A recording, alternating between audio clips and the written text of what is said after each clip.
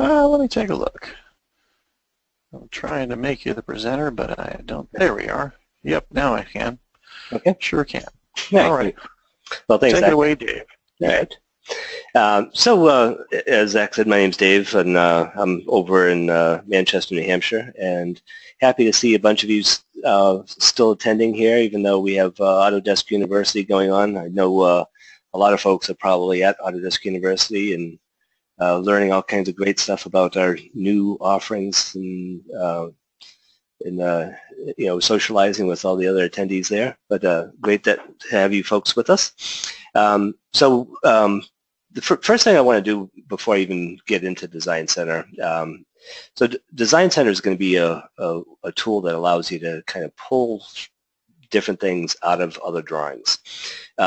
The way that most people are probably doing things today is you have a drawing and you are just coming over and selecting something from a drawing and doing a copy and then bring it into another drawing, doing a paste or something like that. And what you're going to see with Design Center is a much more efficient way to be able to get data from other drawings.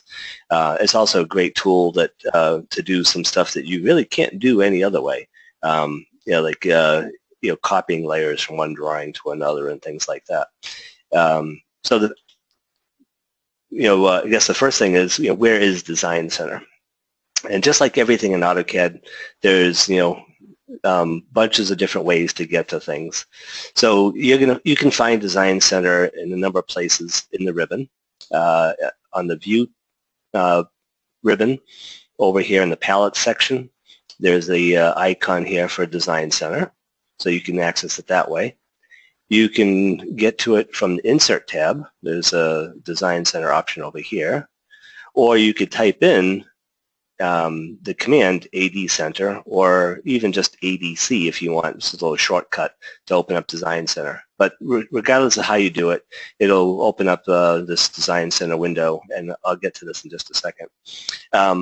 One thing that that happens if you're using Design Center is just one more darn palette to get in your way, right? So right now I've got the Layer Manager palette open. I've got my tool palettes open.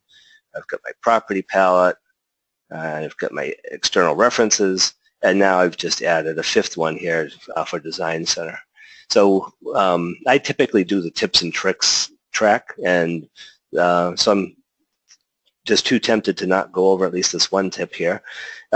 If you take any of these palettes and you right-click on the edge here and you select Allow Docking, and then you could select either Anchor Left or Anchor Right, and it'll put it right on the side panel there. And if you have the little selection here for auto hide turned on, as soon as you move your cursor off, it'll collapse.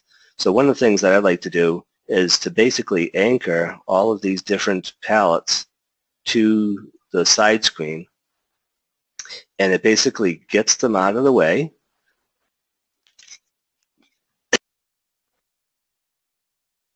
Sorry about that. It's just had a little cough there.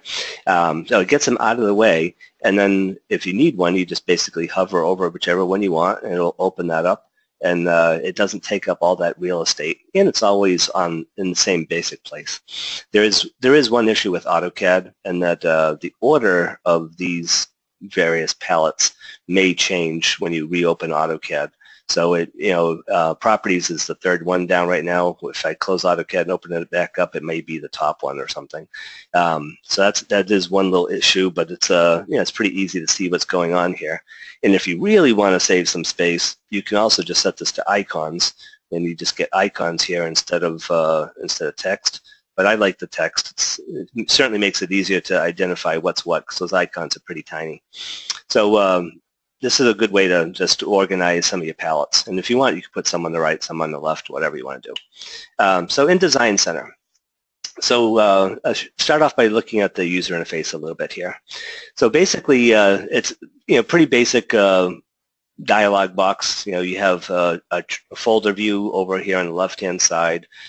Basically, just can navigate wherever you need to within your computer or your network environment. There's a tab here for whichever drawings are currently open, which is kind of nice. So you can If you have some kind of library file and you open it up, you can always get to things. And then there's also a history tab, which will show you, like, I think it's up to 20 of your last files that you've been working with. So pretty basic type of user interface. I'll talk about this here. Yeah, actually, I'll talk about it right now real quick. So over here in your drawings, when you first open up Design Center, it's going to default by out of the box to your sample folders. So if you were to close this thing and open it up, I've already closed it, it would browse automatically here to your sample folder, and that's where you were going to be. So basically, you can take this, and right now this is actually my home folder. If I were to go somewhere else and I select on the little home button, it'll bring me right to these files, which is the default location. Once you're into these files, right, that you can come over and take a look at any of these drawings, and you can see that Design Center will actually allow you to mine all these different types of objects and things from the drawing that you currently have highlighted, and then you can insert those into your current drawing and actually even do some other things. If we look at the top section here, sorry, just went off my Design Center. If you look at the top section, yeah, it's pretty basic. You can open up a file, you can go back, go forward, you can go up a level. I'll come back to this one here in a little bit later on, but you can actually search for things. I'll show you how that works. You can go to your Favorites tab or folder, and you can add any drawing you want to your favorite. So if you're using something over and over again, you can just select on a drawing here and add it to your favorites. And whenever I go to the favorites, that drawing, there'll be a link to that drawing from the favorites panel. And then if we were somewhere else, so let's see, just select on something, whatever. As I already showed you, you can just hit home, and it'll bring you right back to wherever you want as your default home panel or home page here. Actually, and for this webinar, I actually want this to be somewhere else. So I actually copied all of these drawings to a webinars folder. So what I'm going to do is I'm going to make that my home panel. So if I go somewhere else and I hit home now, it's going to bring me right to my drawings that I want to use for this particular webinar. Some of these other options here, there's the ability to turn off the tree view. So if you're always working in the same folder and you don't really need to see that, you could turn that off. It gives you a little bit more real estate, right? Turn that back on. You could turn off the preview. So if I select on this and select on a block or whatever, we have a preview area down underneath the various blocks that are shown up on the top. Gives you a nice big, a much better view. And you can expand that to make it a little bit bigger so you can see things a little easier here as you're working through the various blocks. So it's one of my suggestions is to kind of expand that up a little bit. And then there's also a description down here, and you can turn off the description if you don't care about the description. So that's just an option. And then, of course, we have large icons, small icons, which basically are so small that you can't really see anything. You can put this in a list view, so you just have a list of all the names, or a details view, so just gives you a slightly different. The thing that works the best for me, I guess, is the large icon view, but that shows you there. Okay. So let me start by going through some of these various components. As I said, if we're just looking at blocks, actually I'm going to use a different drawing. Let's look at Home Designer and look at blocks.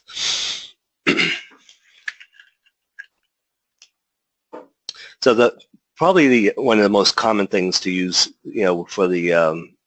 for Design Center is mining blocks out of something. So if I were to take, if I wanted this bathtub in my drawing, we can simply take this and I can just drag it and drop it right into my drawing file, and it will insert that like that.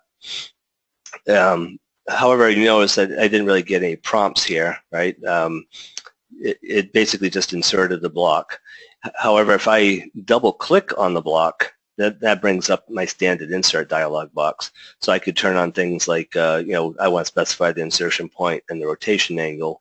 So when I get the block here, I can rotate it, do whatever I want with it. So pretty simple stuff there. We can also actually get right. So one of the things that's really cool about Design Center is it is kind of a combination of lots of different AutoCAD commands.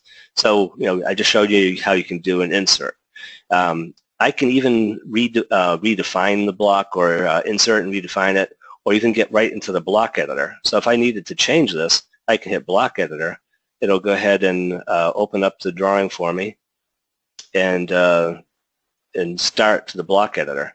So right now I can make any changes I want to this block. I'm not going to make any. I'm just going to go ahead and close it.